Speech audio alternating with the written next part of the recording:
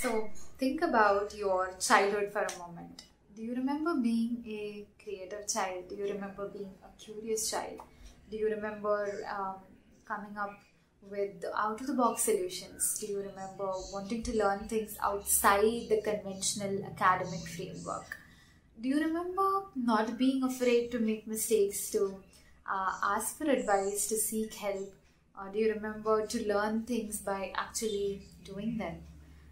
I certainly remember all of that because I was that kid, and I know that most of you all were. My name is Priyanka, and I am the founder of Machine Learning India, one of India's largest technical communities. We are a community of 5 lakh members interested in machine learning and AI, not just from within our own country, but across the globe. Today, I'm here to share my journey as to what led me to do what I do and how I did it. So, as a child, I'm sure a lot of you all wanted to become astronauts. Some of you all wanted to become pilots, entrepreneurs, lawyers, surgeons, doctors, CEOs, and whatnot.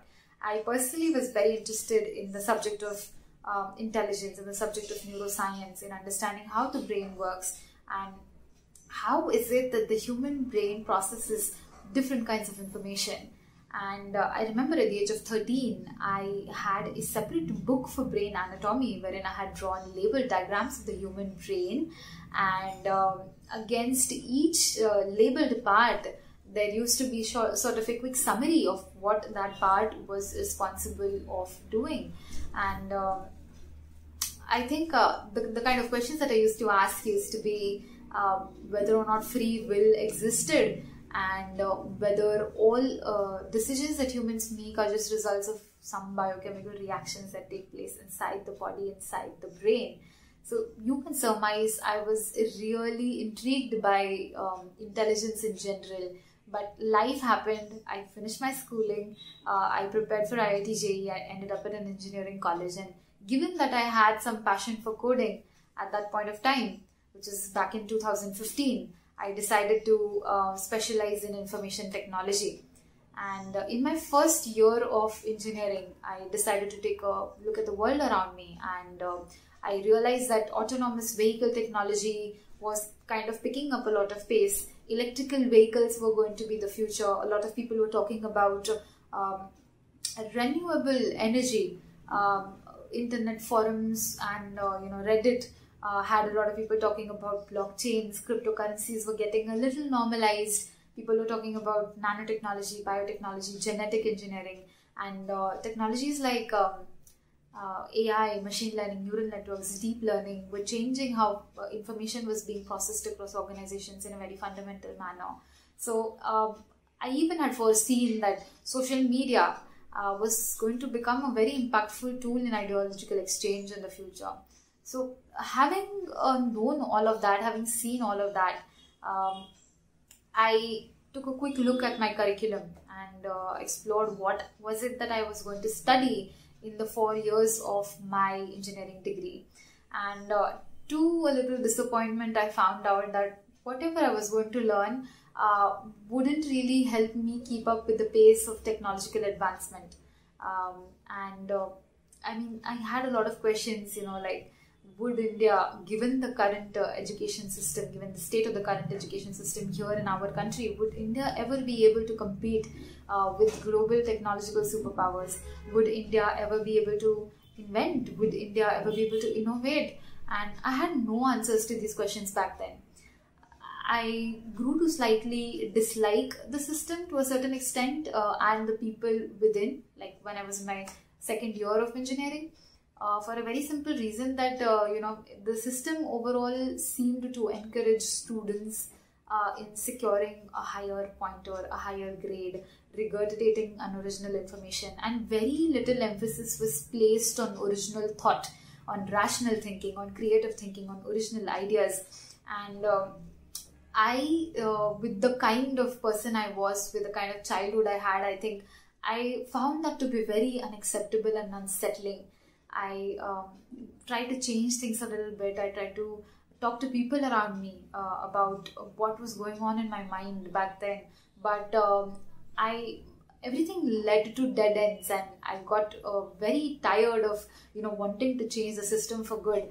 And I accepted things as they were, and decided not to be a blame thrower. I decided not to complain about the government, about the examination board, about the education system, about the faculty, about my college, about my friend circle, about my family, about the kind of circumstances I was in. I decided not to be complaining at all, and do good of what was in my own hands. So because I was interested in certain subjects, I think I decided to take them up. I decided to take courses up online by world-class researchers, by world-class leaders, and that I knew was my way ahead. So because I think I was also taking up a lot of side gigs while I was pursuing engineering, including very minor graphic designing for firms, and some website development, some content writing, some blogging, some commercialization of my artwork. I was good at art, and all of that, the money that I earned through it, I put it into taking various courses up online on AI, robotics, and neural networks. I think I was at a stage in life where I couldn't very clearly visualize what I wanted to do in my life 5 years down the line, 10 years down the line. So at that point of time, I think I had just decided to experiment, to explore all the options that I had, and then probably settle on something that I would really like to continue doing for the rest of my life. So AI happened to be one of them, given I was really interested in studying the human brain as a child. So I started taking up courses, and it was difficult. I think initially there were a lot of difficulties I faced while learning to code, while understanding the mathematical complexities of deep learning, of neural networks, how they worked in general. There was some calculus involved, there was linear programming involved, there were a plethora of things, and I just couldn't wait. And I was only in my second year of engineering, but I wanted to really explore these subjects in and out. So I did go through a lot of obstacles, but I kept learning nonetheless. And after I had come to a certain stage, I had started developing small beginner level projects, and as I did that, I started sharing information about these projects on my social media platforms, and also uploading these projects on my GitHub. So all of this was a process of building my own online portfolio. I didn't know that I was sowing the seeds of the birth of Machine Learning India back then.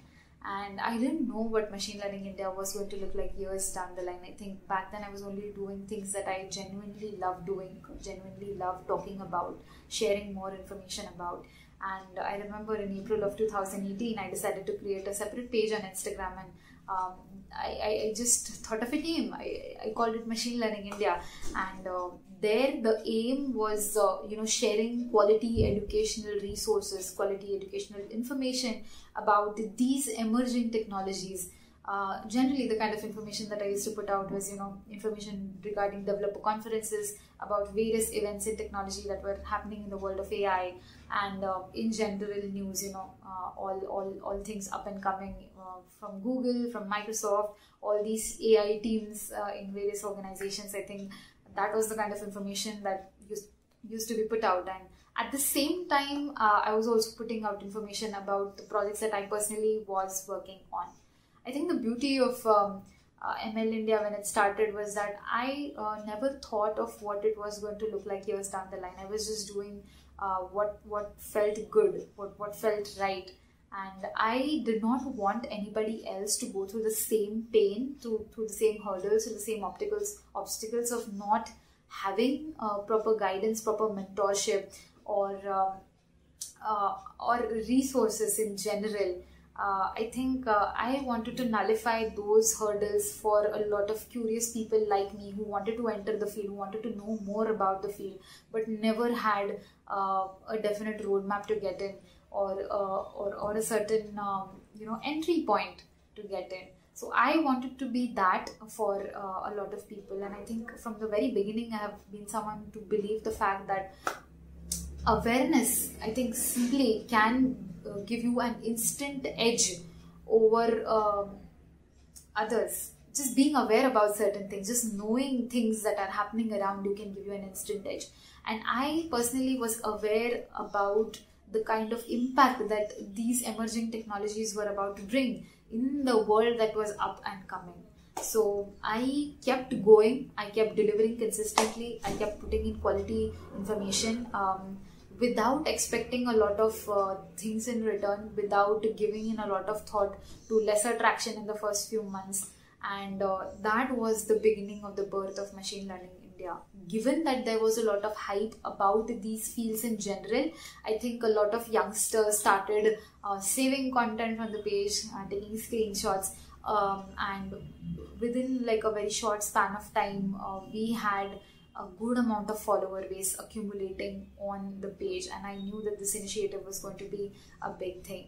So we grew from just one simple idea of sharing quality information about deep learning and machine learning and AI or emerging technologies in general to a community of 5 lakh members, and we are securing as many as 8 million impressions today. I think this is bringing about a tremendous amount of social impact.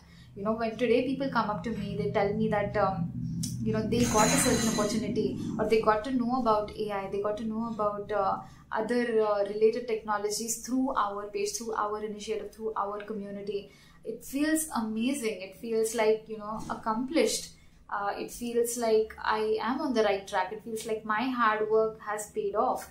And this is the kind of impact that I think I have been working for, and the entire team at Machine Learning India has been working for. Numbers matter very little, but I think the whole idea of bringing about a change, of making the youth in our country aware about these technologies so that someday India gets to have a very significant take in the global AI revolution, that aim itself, I think that cause, it's something that is very close to our hearts, and that is something that I have dedicated my life towards, and I'm very, very proud of how far we have come. If you think I'm intelligent or if I'm smart, let me tell you, I am not so. I have had my fair share of failures. I am the kind of a person who has had 7 backlogs and 14 subjects to clear in a single semester. I had almost 0 attendance towards the end of my engineering degree. I had all my faculty members tell me that I was going nowhere, I was a failure. I had a lot of people talk ill about me. I had my own family members discourage my entrepreneurial aspirations, given that I belong to a family where everyone has been involved in job or service for decades altogether.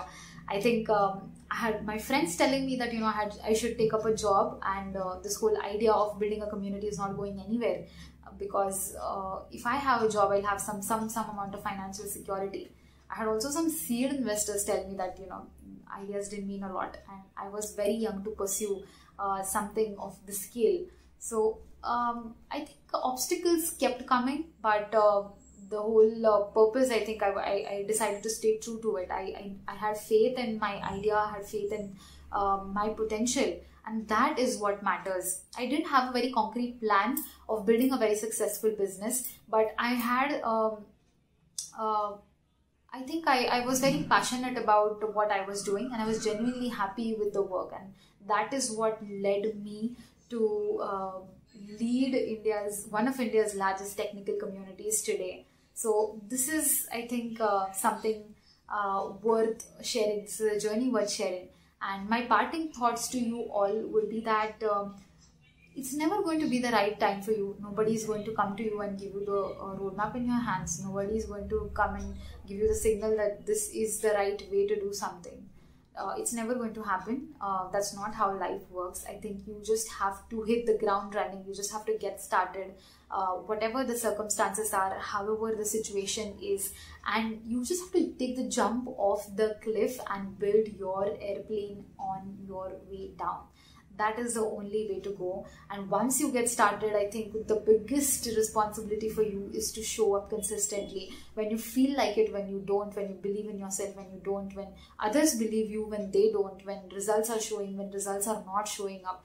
I think the only way to go ahead is to never settle and to keep going, regardless of how things are, and what you're feeling and what others are feeling. That is the only way to go about it.